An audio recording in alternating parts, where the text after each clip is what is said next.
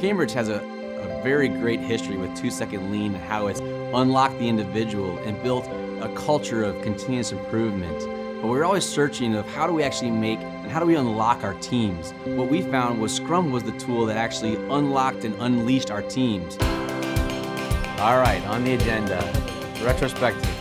I would say before it was very stressful. I'm never sure what the highest priority is. We were just tackling the most urgent thing, not necessarily the most important thing. There was a lot of struggle there because you didn't feel like you got to complete things and do things of value. It was our owner actually that first read the Scrum book and saw its potential. So we started off with Scrum in an engineering project.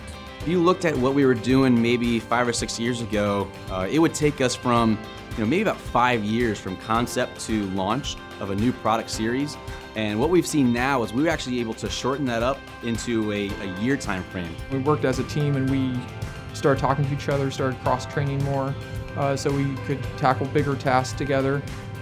We weren't reliant on one person for a certain type of issue. We could each do different types of issues now.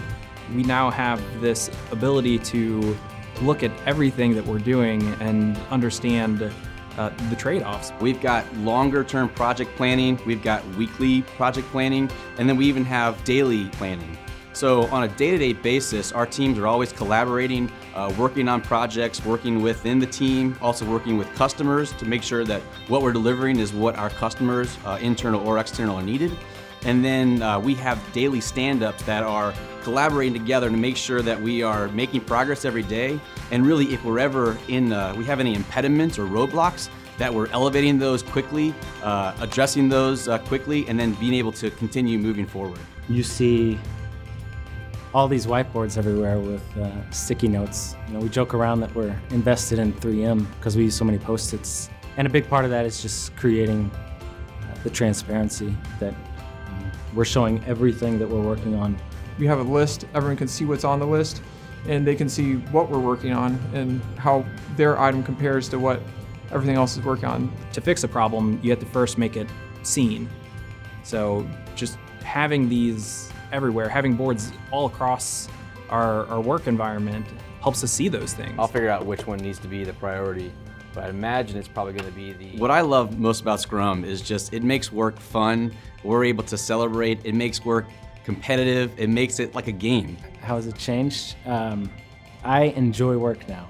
It's very nice having a goal and being able to reach it. Coming together to create something that's awesome and teams coming together to have fun. We used it in several other areas, a big IT project rollout, and now it is spread throughout the rest of the company, everything from safety to quality to on-time delivery. You think about what life was like before, we never really knew whether we were winning or losing. Now we can know it on a weekly and a daily basis. So it just makes work a lot more fun and allows us to deliver more value, which is ultimately what we're trying to serve our company and our customers.